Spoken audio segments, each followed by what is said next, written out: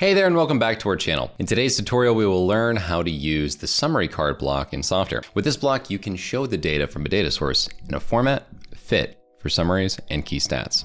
Inside of any of your apps within Softr, all you have to do is go to the source tab on the right here. I'm gonna press this plus sign and then I'm gonna look up the summary block. Now, by pressing on this, what we have here, following up with that, is grabbing our data source and selecting the same base information that we have inside of our Airtable account, and then picking any specific table or view that we'd like. So I'm gonna grab the first table. Now, since it's been connected to a data source, you'll notice that it actually very quickly grabs a few of the different data source information and summarizes them. First and foremost, in the source tab, you'll see that you can sort this information by any of the different properties that make sense within your table. So for example, we can sort them by context, customers, opportunities, as this is coming from our sales CRM table. And then furthermore, what we can do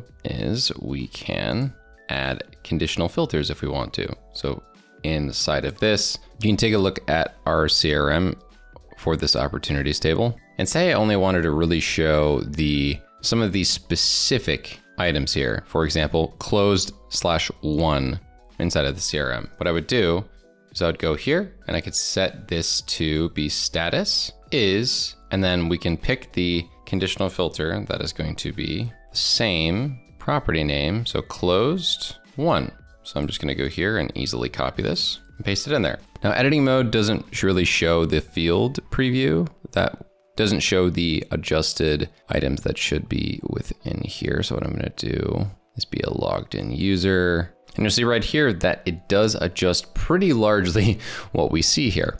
The different segments here are limited in comparison because they're now filtered. So we have that set up. Next, in the features section, here you can change the title and subtitle. So as you can see on the top here, this is quick overview. And then here is a snapshot of the key stats. If I change this to data summary, or if I change anything about this, like adding specifically that this would be for, the opportunities. Here's a snapshot of the key stats for opportunities. You'll notice here that these adjust. And then in this section where it says summary card, I can add specific labels and whatnot. So what I can do is I can mark account so that that would show. I can add a value as well. For example, the estimated value, and I can adjust the color based on the status, for example, or any of these other properties. You can adjust these in a very customizable way. And if you'd like to, you can adjust any of these different instances from a stylistic standpoint as well by clicking on that button very clearly right here.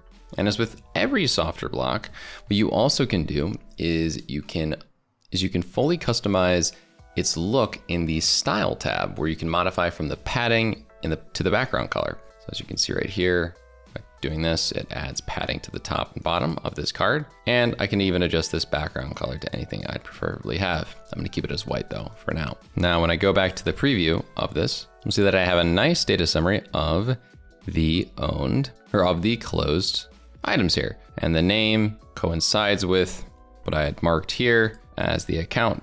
And the estimated value is right here, and the color would adjust to the status if there was multiple of them.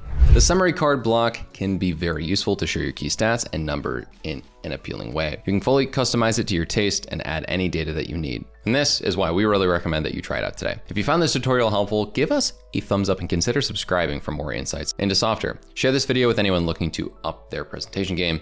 Thanks for watching, and we'll see you in the next one.